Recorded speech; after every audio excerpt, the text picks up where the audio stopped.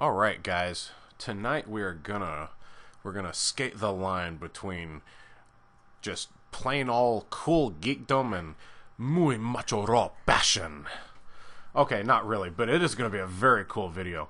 We're going to talk about recovering passwords tonight, and we're going to do this in an extremely unsanctioned way. So before we get started, I've got to give my little legal spiel here, okay? That use this at your own risk, okay? You're left up to your own morality as well. This is an extremely unsanctioned method here. Do not, I repeat, do not do this against a production system. Towards the end, we're going to talk about what you can do if you do have to do it to a production system. But I'm telling you, do not do this to a production system. I am going to be concentrating on the helpful aspects of this, on the useful aspects of this, and not the more nefarious aspects of this, though I cannot control what you actually do with it yourself. So the last thing I want, and the point of all this is I just don't want to get any lawsuits. You know, somebody saying, Sean told me to put this against my production system and sniff everybody's password so that I could do whatever I want with it. No, that's not what I'm saying. Anyway, on to the video. So, let's take a second to discuss exactly what we're talking about here. You've got a very important application password or account that you can't get the password to. So whether it's compiled in a legacy app and nobody has the code anymore, or whether it's with another group that's being uncooperative, or whatever, right? For some reason, you've got this application account and you need to get the password. Maybe you need to change it. You know, maybe you just need to, maybe somebody else changed it and you need to change it back because now a bunch of stuff is broken, right? So that's what we're going to go by now. Now, of course, you say, now, how can you do this if you don't have the password? Well, I assume that you've got an application, in this case, that's trying to log in using this, right? So maybe it's a linked server, right? And somebody changed the password on the server and you've got, you know, half a dozen things and you don't know what to do with them. So you just have to get back to the original password. So these things are going to be trying to log into the server, you know, every so often they're going to be trying to log into the server and they're going to be failing, but that's not the point. The point is they're going to be, is that, you know, once you get that login, then you're going to be able to do our technique. So I suppose, let's go ahead and show you. If I start up a new query here, and I switch to a SQL account. Okay, so I've got my important app account, right? And let's see.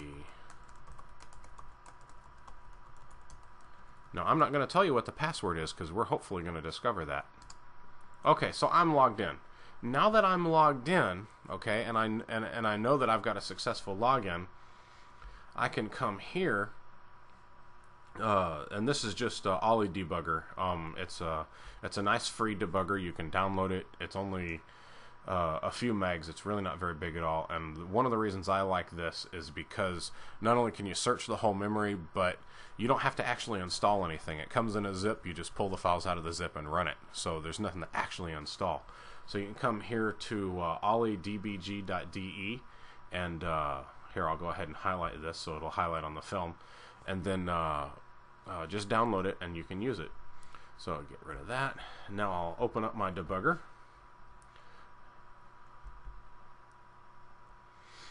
There.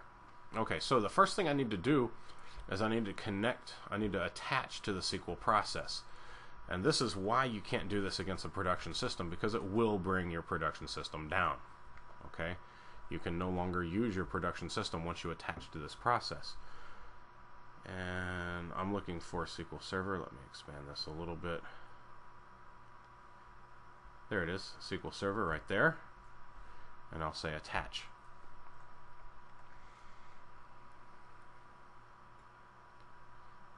We're waiting. You can see it's doing stuff down there.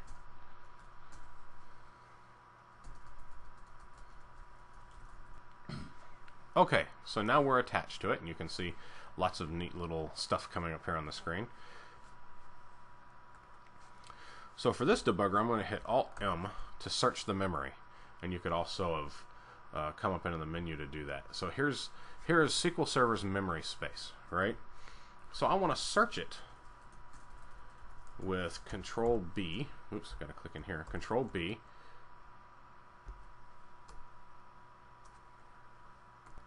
Okay, so now I'm going to enter in the Unicode version of the account that I'm looking for, and I actually forgot what it's called. So come in here and say important app account. Okay. So I come in here. So now I'm going to search the entire block for important app account, and that's the name of the account that's connected in there. And it's going to go through, and it's going to search the memory.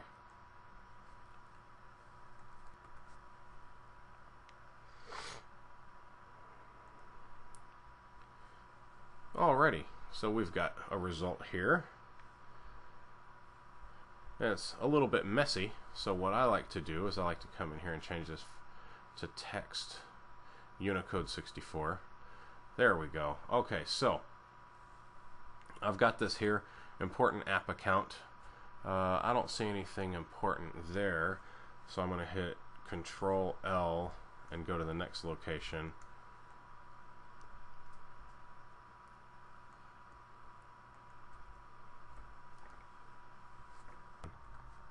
Okay, and basically here I just kept hitting Control L until I found what I was looking for, and in that case it is right here, my password.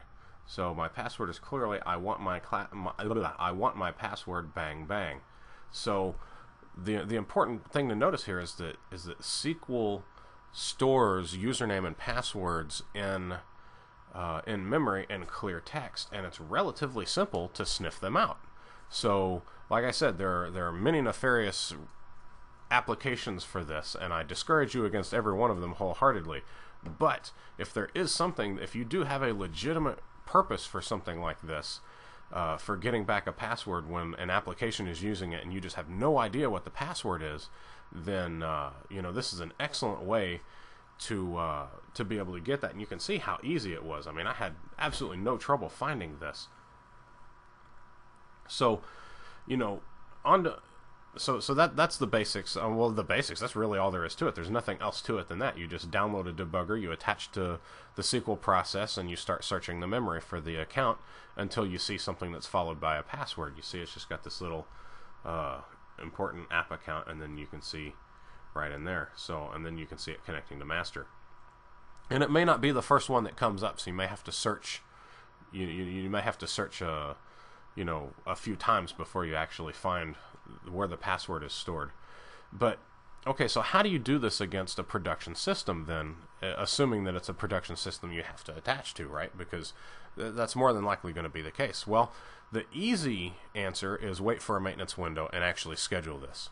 Tell somebody that you have to actually recover this password, and you need to attach to SQL. It's going to bring it down, and set up the process to attach to SQL, or to connect to SQL during a maintenance window, and then just capture it that way. And then you don't have to worry about bringing anything down, so you can actually do this offline. Another way to do this would be to restore your production system, be it master and everything, especially master, right, to a test system, and then have that application hit that test system instead. Because it's not really going to matter. It's hitting the password, right? So it doesn't really matter, and that's a really good way to do that. Now, there are, you know, there's some really bad implications to this as far as being able to escalate privileges and all of that. Because, you know, once you get here, you get every SQL password there is. And mind you, I said SQL password, right? Because remember, this doesn't work in Windows, because Windows just passes around a token. It doesn't actually pass the password to every single database. Yeah, well, okay, so I misspoke a little tiny bit. It's not that it doesn't work in Windows. It doesn't work for Windows passwords. It only works for SQL passwords. But assuming that we're, you know, doing this against SQL, you know, and SQL only works in Windows, then, you know, I was hoping that you guys would get that. But anyway, so that's all I've got. I'm going to keep this nice and short, but I just wanted to show you guys how incredibly easy it is to sniff the memory for SQL Passwords. So don't misuse it. Be good boys and girls, and we'll see you next time. Okay, sorry about this, guys, but I got over there and started producing this video, and I realized that I got kind of caught up in the moment there and misspoke just a little bit. Well, not really misspoke, but kind of misled you a little bit as to one of the purposes for this. So I wanted to come back on and explain it to you. I hate leaving a video and then coming back, but it's inevitable in this case. So what I said was that if somebody changes a password, say like a link server password or something, and you need to recover that password, that you can use this method to get that password back. Well, that's both true and not true. You can only use this method if they're actually able to log in. So once they make a connection into SQL, then you can use this method to sniff the memory. But I don't think you can use it if they have a missed logon attempt, because SQL wouldn't store the password in memory then. There's no reason for it to. So if somebody changes a password, then you will have to have that user account on another box running in the same fashion that it is on the broken box, and then attach to the box that's working and get the password that way. But if you've got, a single user account and password running against a single server, and somebody changes it and you can't get into the application to get the password, you're screwed. I mean, that's all there is to it. You can't get it. So in order to use this method, you have to be able to log in using that account from somewhere. So however you contrive that is up to you. I'm just saying that you have to be able to log in. So I just wanted to clear that up real quick before I let y'all go.